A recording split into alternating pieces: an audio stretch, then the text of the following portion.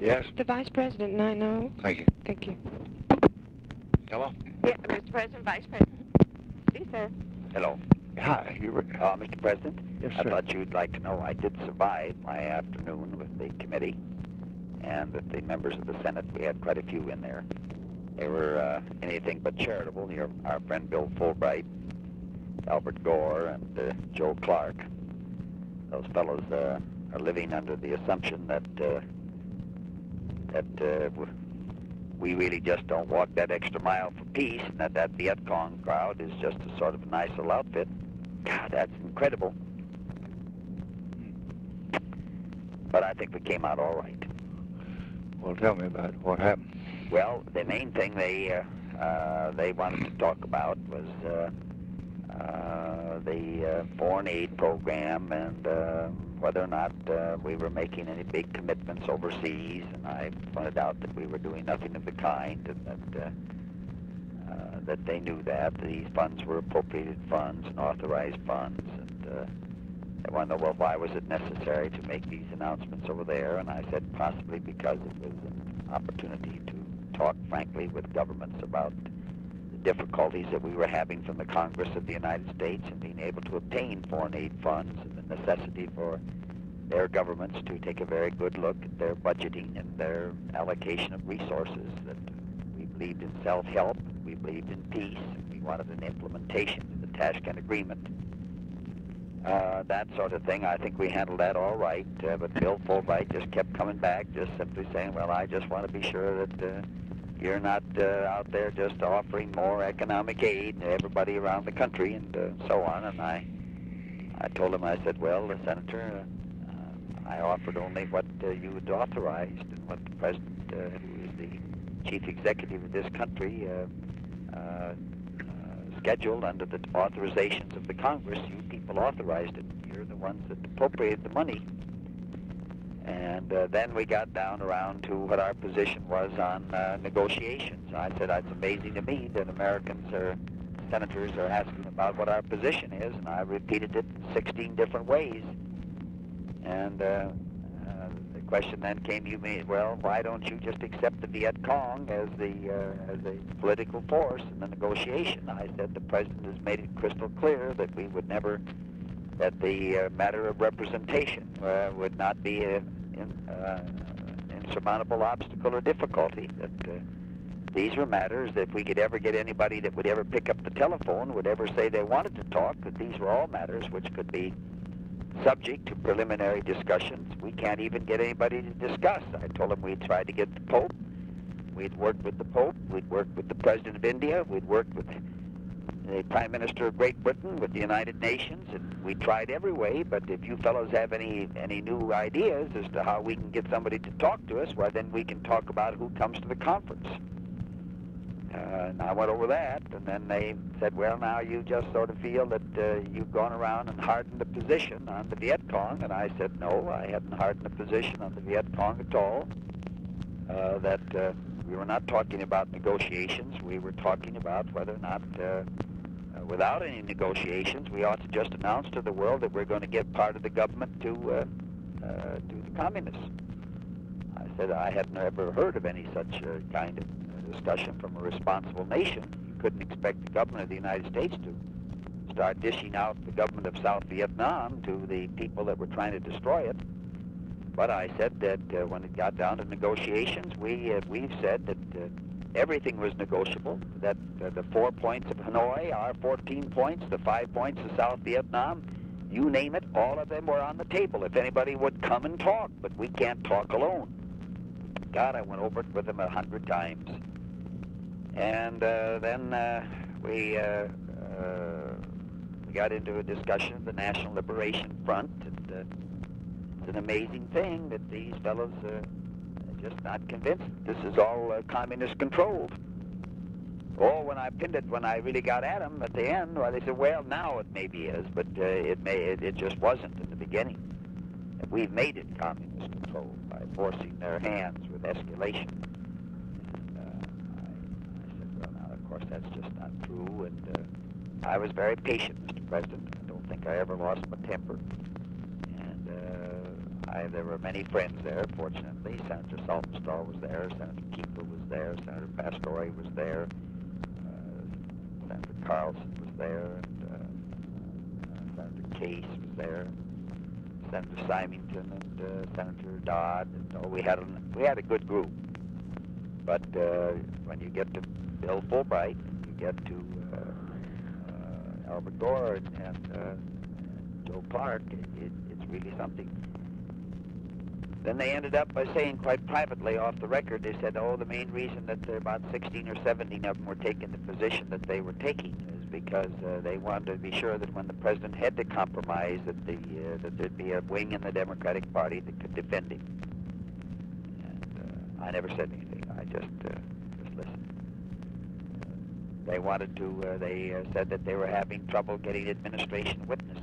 I said, I hadn't noticed that we were always prepared to testify. I said that I couldn't speak for the other gentlemen of the administration, except that I knew that the president had instructed everyone that was in a responsible position to always be responsive to Congress, that we understood the role of Congress, and we respected that role. So on and so on. But Albert Gore was just trying to, he wanted me just to say that we just recognize the National Liberation Front as a force in its own right. And I said, Senator, I can't do that. I said, it is a operation set up by Hanoi and controlled by Hanoi. And I'm not in any position to make any policy statements like that, and I don't intend to. What's this got to do with your trip? Not one damn thing. That's what I said. I said to them when I said to Senator Fulbright, I said, Senator, I've been answering questions here now a great deal about a number of matters that do not relate to my journey and my mission. Well, he said, I heard all about that. He said, we heard all about that over at the White House. He said, oh, well, that was all covered over at the White House. I said, well, that's what I thought. But I understood you to say that the environment there wasn't conducive to the kind of questions you wanted to question him. And that's why I felt that out of respect for you and for the committee and the Senate, that if you wanted to have an informal discussion with me, I'd be more than happy to do so. But I said, I've been here like I'm on the witness stand. I said, don't misunderstand me. I'm perfectly prepared to answer, do the best to answer the questions. But I thought I'd given a pretty good accounting of the trip, and I've got some more information here that I'd like to share with you. And I discussed with them the India situation and Pakistan and so on, and all Bill Fulbright had was a lot of old goddamn newspaper clippings that he kept reading to me, and where somebody might have had a slight exaggeration or a twist of their own. And Say, well, now, what about that? And I'd say, well, that's part correct, but it doesn't really reflect exactly what I said. And I said, let me read you. And I would read from a message that I had sent back, some certain portion to the State Department. And I said, it just isn't right. I think that I can only say, Mr. President, that your judgment, as usual, was better than mine. I'd been a whole lot better off. I told him to go to hell from my own point of view. But I think now, at least, they've got it out of their craw, and most of the boys are rather pleased. I'll wait and see what the press has to say. The press asked me what happened. I said I was treated with respect, and I was given thoughtful questions, and I answered in a respectful, thoughtful, and direct manner. I have respect for the Congress of the United States, and I tried to convey that respect by the sense of my replies. I hope that I was informative, and that's all I said. I didn't really discuss very much with it. Looked like McCarthy was a little mean. He said that you discussed the administration's Vietnam policy, if there was one. Is that what he said on Yeah. tape? Well, I don't know what came over him. He came in here. He and I had a long talk yesterday. We went down and had a little lunch together. He was very friendly. I don't know what's eating these fellows. I just think they've gotten themselves bound up into a little cabal there that they just don't really know how to get out of it. But I don't know how he's gotten bound into it. I don't know what they say his wife feels very deeply, and that he feels very deeply, and it's kind of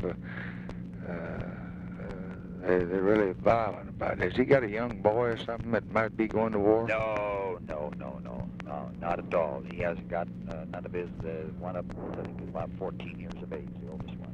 The boy's about 12. I talked to him yesterday about his vote, and he told me, he said, well, he said, I just don't believe in resolutions, that's all. He said, that's the only reason I voted that way. He said, I think the president's got that authority without a resolution. I didn't believe Eisenhower ought to have one. I didn't believe Kennedy ought to have one. I don't believe Johnson ought to. Did he vote against any of them?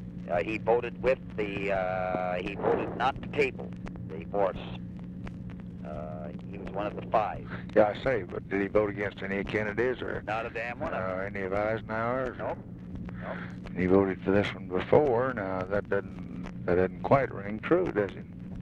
No, it doesn't. Yet he voted, of course, for the appropriation. He voted against the earnest screening one. It's just hard to figure him out.